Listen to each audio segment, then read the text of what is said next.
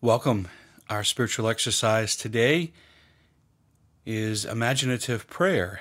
However, before we pray with the Gospel of Luke, I want to draw our attention to Isaiah chapter 50. So if you have your Bible open, what I'd like you to do is first open to Isaiah in the Old Testament, the prophet Isaiah chapter 50. Open your Bible. Let's go to Isaiah chapter 50. And in silence, read verses 4 through 11. Maybe read that a few times. And as you read Isaiah 50, 4 through 11, consider how this prophecy of the suffering servant is fulfilled in Jesus. So go ahead and hit pause now on this recording and read Isaiah 54 through 11.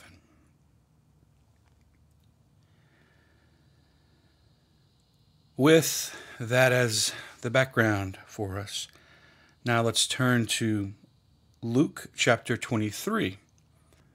First, I'd like you to, again in silence, now read verses 1 through 17. Again, as you are in the Bible, in silence, first read Luke 23, 1 through 17. Go ahead and hit pause on this recording, and then when you're finished reading 1 through 17, come back to me.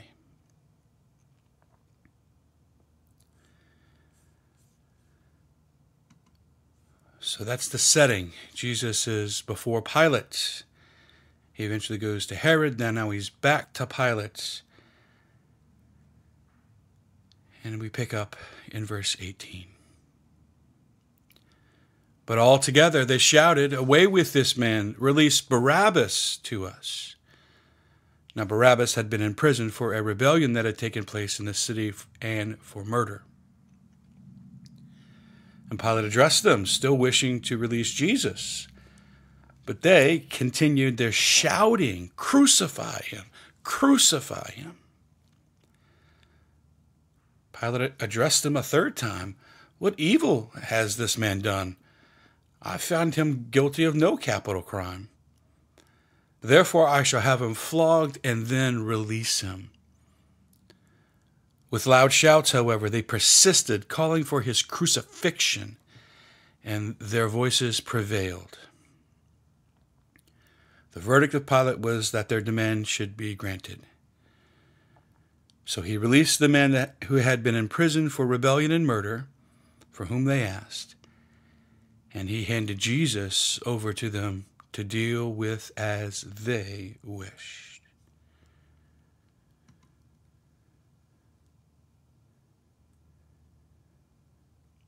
Holy Spirit, we are on holy ground. And we ask that you would enliven our spiritual senses today so that we might see what was seen, that we might hear what was heard, that we might feel what was felt there.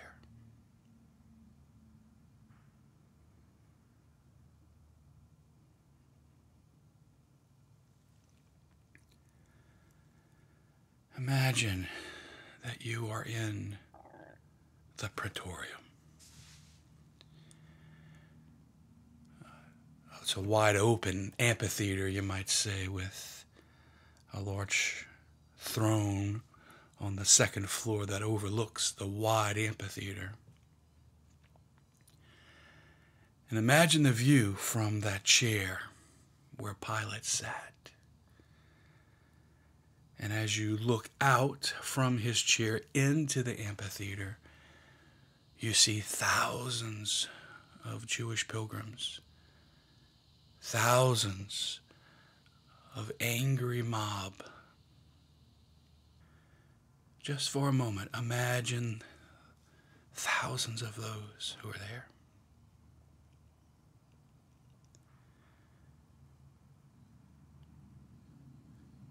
There's a large staircase that leads from where the Praetorium welcomes the thousands in the mob, and that leads up in the staircase to the chair of Pilate.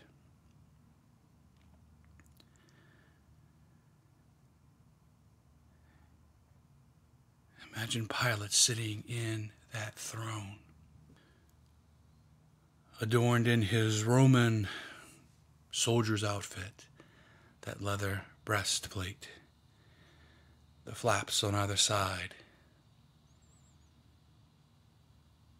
his Greco-Roman haircut, short bangs, short around the ears.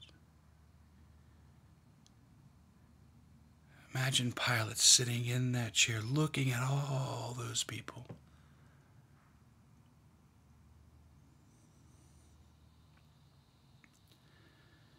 Jesus is standing at Pilate's right.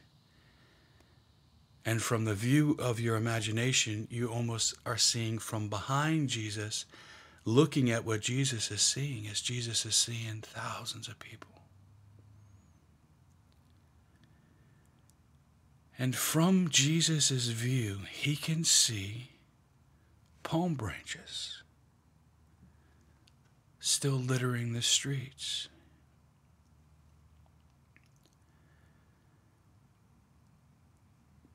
And almost erupting from the crowd, you can hear, "Crucify him, crucify him." It almost shakes the very foundation of the floor. Crucify him. And as Jesus listens to the words, "Crucify him," he can remember the words, "Hosanna in the highest. Blessed is he who comes in the name of the Lord. Hosanna in the highest." For just 5 days earlier, they were shouting Hosanna with palm branches. And just 5 days later, the ground erupts as they say, "Crucify him."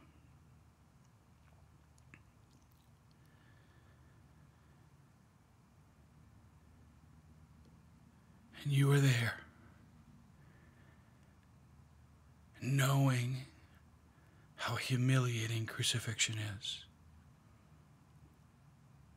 Knowing that he will be crucified for the very people who demand crucify him.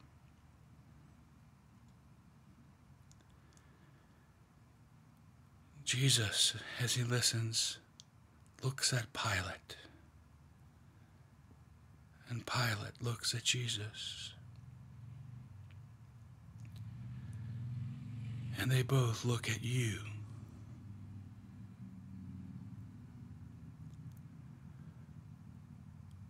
Stay there, in between Pilate and Jesus, and listen to the crowds say, "Crucify him, crucify him." God bless you.